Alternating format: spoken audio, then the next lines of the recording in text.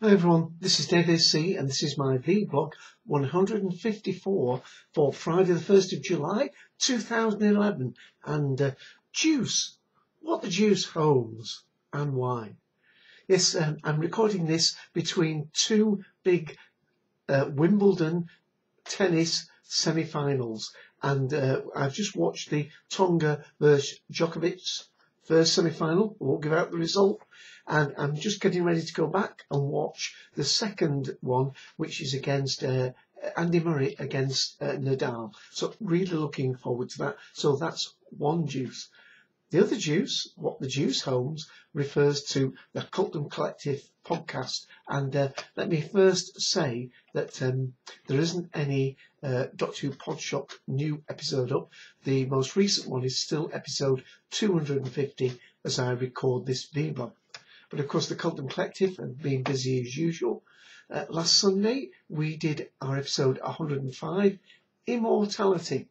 And please, when you're listening to that, not every person or every topic discussed or every novel mentioned actually has an immortal being in it. Some of them are where immortality and longevity are part of the plot role. One or two others are people that are more indestructible maybe than immortal. So please, when you're listening to that, take that into account. So that is Cultum Collective, Immortality, up on the feeds, cultum.com, iTunes, our TalkShoe page, 54821. And midweek we did the third episode of Sherlock. Yes, What the Deuce, Holmes. That is now up on the feeds, went up on Wednesday of this week, and that was Sherlock the Great Game.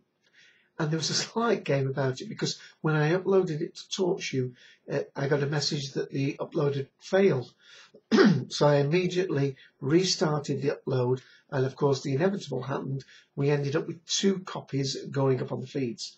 Now I was able to delete this extra copy on our TalkShoe page, but of course by then iTunes had read the RSS feed, and iTunes may still be showing 2 copies of that. So if you are on iTunes and see it, just click the newest of the 2. That is the one that I've left up on the feeds. So apologies for that. It wasn't intentional. Hopefully it will self-correct when we put up our new episode on Sunday.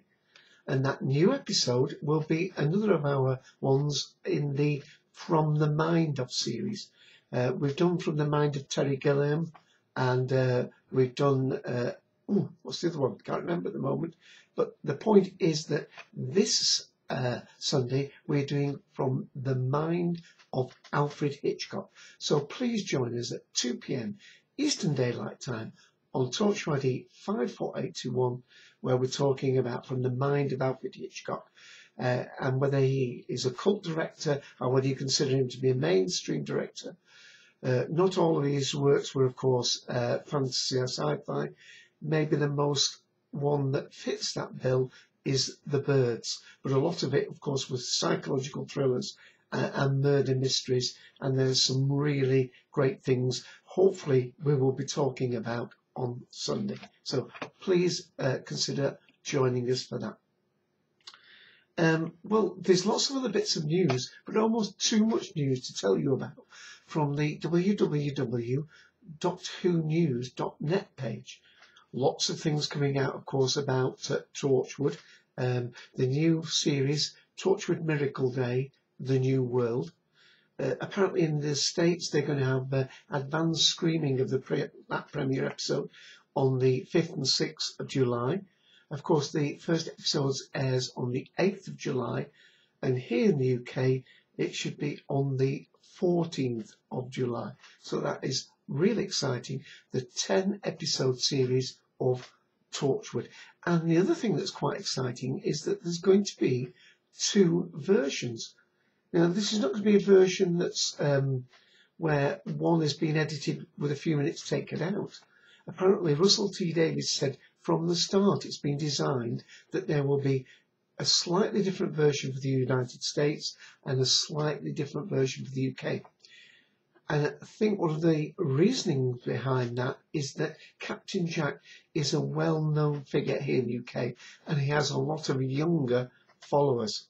So it may well be that some of the adult themes that Captain Jack is well known for in some parts of Torchwood may be just cut down or glossed over somewhat in the UK version, because it's probably that, you know, young teens will be watching that here. I think it's going to go very firmly out in the States and Canada as an adult series. Okay, so that's that. So that's all the sci-fi news, really. Got a couple of pieces of information, that just things that interest me, that may interest you. Very excited and slightly sad that the final shuttle mission will be taking off on the 8th of July. This is the Atlantis shuttle, and it will be the final shuttle mission. For the next couple of years, it will be the Russians that will be taking up any astronauts or supplies to the space station. The shuttle program is being retired. So, fantastic thing it's been. Obviously, we had the big shuttle disaster, but on the whole, it's been a tremendous success. So that is both sad and exciting to celebrate that. Okay, just on the internet and sort of tech news, let me just mention about Google is trying to launch a rival to Facebook, and it's called Google+. Now, they didn't do so well with Google Wave a while back, but apparently the people signing up, or trying to sign up for Google Plus, has been so great that they've actually stopped temporarily new people to sign up for it. So if you go to any of the Google search engine pages, you'll probably see it listed as Google Plus there, and they're trying to give it a new spin on social networking. Okay, let me just have a little check. There's one or two other things that I was going to mention, but I'm going to leave them because I've got a lovely wine. Well, I hope it's a lovely wine to end on. Did I say wine at the end, at the beginning? Didn't? Sorry about that. But before that, I have been promising a couple of weeks now to talk about Doctor Who, Planet of the Spiders. Well, we're almost there. I'm not going to keep you in too much suspense, but I'm not actually going to play a clip from Planet of the Spiders because I've only just got back into it. Of course, I know the story. I've seen it on videotape half a dozen times. But what I'm going to do is, because I've only got it here a little while, I'm going to go, this is the notes of all the things that are on it. But I'm going to one of the extras, and this is Directing Who with Barry Letts. So we're going to move the camera around, hope everything works, and just play a little bit of this. Now, Barry Letts is talking rather quietly, so I'm hoping you're going to hear this. So let's click the play button. Let's hope it plays. Go on. I always felt that opening the stories out by going on location, getting outside, getting out of the studio was a great help. Because colour had just started, people started to get colour license. Sorry, the volume's a bit low. A surplus of money at the BBC.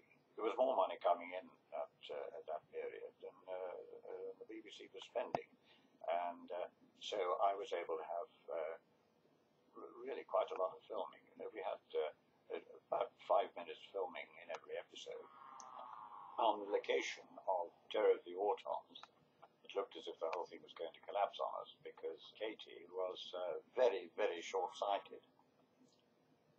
She had to run across a bit of rough ground in a quarry, and she twisted her ankle very badly. It was limping very badly. We actually put some lines in to cover it, but I think by the time we edited together, the limp didn't show, so we didn't use the line. What I tried to do... and I'm going to stop it soon. The first one of the season, but it's lovely to hear the background to some of these events. In the order they were recorded, because it meant that I was doing. Let me stop it there. Okay, so that's a little bit of one of the extras on the DVD, Planet of the Spiders, and that is, of course, the great Barry Letts talking about directing on new. There's obviously lots of other things. Now and then, trip back to some of the locations, photo galleries, omnibus edition, omnibus trailer, production subtitles, Radio Times stuff, all lots. And by the way, I should say it's actually a 2-disc set, so that is great. Planet of the Spiders, of course, it won't be any surprise to long-term Who watchers that that is John Pertwee, the Third Doctor's final story, and of course it is followed by Tom Baker's first story, Robot. So with that, let's go to the wine, and here it is, and it's Fynbos Shiraz Reserve from South Africa. I'm going to turn this round, and I'm going to try and get that into focus. Freeze frame, 13.5%. And it's actually a wine from a different supermarket that I don't often go to, called the Co-op, which if you remember when I bought and talked about the the Freeview HD box that I got, I got that with some Tesco vouchers that I'd use. Well, I also get some Co-op vouchers, so I'd use them. So basically this wine was free. It is actually, in fact, about £5.50. So that's a $7 wine. Cost me nothing for once. That's great. And let's have a taste. It's poured out. It's a lovely dark red colour, as it's described on there, a garnet red. And we're getting quite a lot of fruits coming from it. It's just warming up nicely now. It's got that, again, we're back to that sort of farmyard. It's not farmyard muck, but it's more the sort of dusty tracks of a dry summer.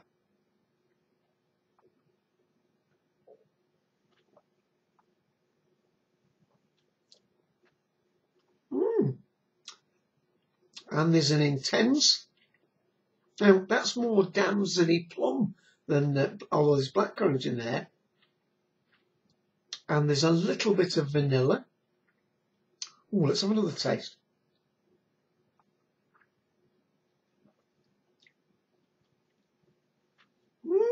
That is, to say it's a modestly priced wine is pretty good. Let me use my little glass and just check what it says there.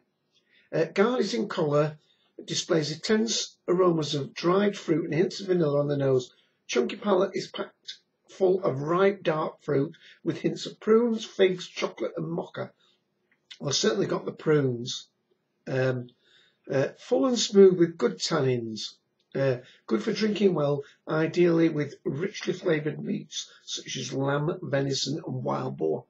Well, actually, I'm quite pleased with that. I don't often buy it, as I say, wines from the Co-op.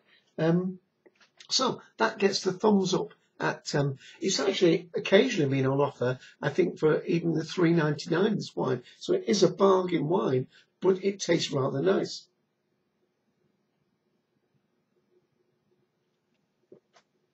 Yep, I'll enjoy that.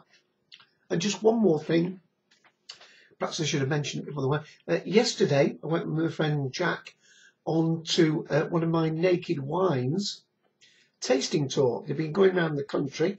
This was the one that they held at Manchester. I think they've gone up to Scotland for the last one or two. And is it?